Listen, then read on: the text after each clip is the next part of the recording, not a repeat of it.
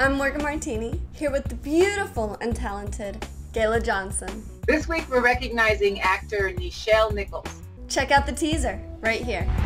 Star Trek, hailing frequencies open, Captain. Nichelle Nichols. She shook the world. Martin Luther King was like, stay on the show. Please stay on the show. She is the first African American who played a character portrayed as an intelligent lieutenant. The TV shows were mostly about being stuck in the hood. You know what? She got out of the ghetto. To have Star Trek and to have a multi-racial cast gave us a lot of hope over generations and generations. Airing Friday, November 9th and 16th at 5 p.m. Eastern Time and 2 p.m. Pacific Time. Live long and prosper.